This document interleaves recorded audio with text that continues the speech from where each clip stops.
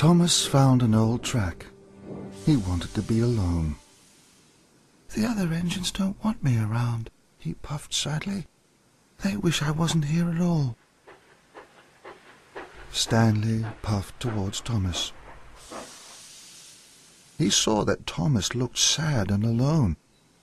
"Thomas feels bad," he chuffed to himself. He felt very sorry for him. Later, Sir Topham Hatt called the engines together. "Now, Great Waterton may not be ready for Sodor Day," he announced sternly. The engines gasped. "Miss Jenny's crew will load the rubble into the freight cars tonight, but this means extra work for all of you," he added. "Tomorrow you will start to shunt the freight cars away to the sidings." Thomas had let down Sir Topham Hatt. He had let down the other engines, and he had let himself down. The other engines started to chuff away. No one spoke to Thomas. He was no longer in charge, and he felt he was no longer wanted.